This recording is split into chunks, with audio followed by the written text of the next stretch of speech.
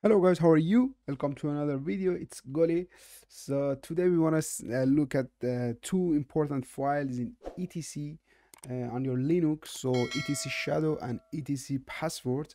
So these two files are kind of security files to store the information regarding your users and their passwords. Obviously, a hash password, not the plain text, and yeah, so on. So let's get started and let's go in deep. So let's have a deep look on them.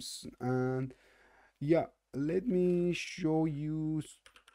First we can see with etc shadow. So first you can see you have to have a high privilege. So I mean you have to use sudo to cut the etc shadow, and then I add sudo and I give my password, and then I can see the file. So let me make it a little bit bigger and it will be better for us. So here you can see, so this is the root user, and here is regarding the password, and here the other fields are regarding the date that the last date that you have changed the password, the minimum age, the maximum age, the password, and so on. So I will show you on this website. So they explain everything in detail. I will put the links in caption, and then you can have a look at it. So this is etc shadow, and we are also in etc shadow. So by example we can understand what is here and what they mean.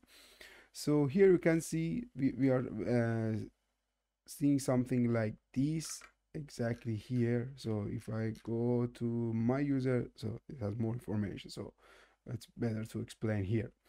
So first one is user. So here you can see the first one is username, the second one is the type of that the algorithm, actually the algorithm that our Linux has used to encrypt the password. And then the third one, I mean, after that, it's the hash password. So it's my password, but it's not in plain text. And after that, you can see here. So there are some numbers with columns.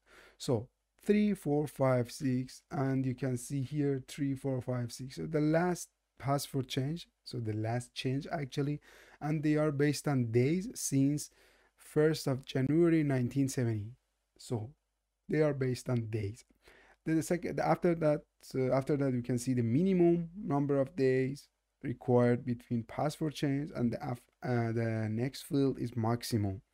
And after that, you can see inactive, expire, and so other things. So therefore, this is a password that helps us and gives us information regarding the passwords of each users. So now let's have a look at etc passwd, and now let's see what this file contains. Here we can again see the the root user, daemon user, and different one, and also I can again go to Goli here. So also I found another website which gives us really good information and comprehensive information, and you can see here. Let me go here. So first one is Goli, it's my username, and X, it means okay, the password is already saved in shadow, and this is the user ID, this is the group ID, and this is more information regarding my user. So see here, first one user, the second one password, and X character indicates that the encrypted password is stored in etc shadow file. The third one is user ID, the fourth one is group ID, and after that you can see here it's the information regarding your username. After that again, so it will be number 6 and 7. So they indicate the home directory of your user and the command shell that it uses.